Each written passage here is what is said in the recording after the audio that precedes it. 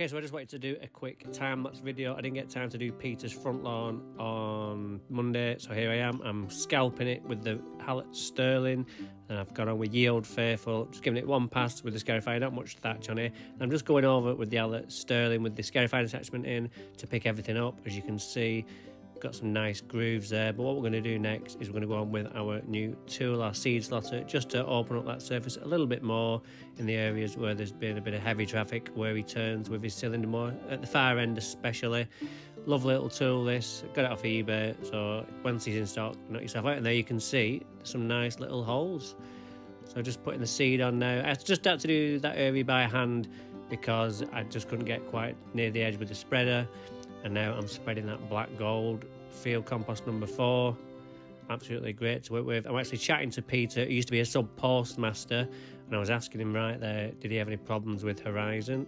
And he in fact didn't, had no problems whatsoever.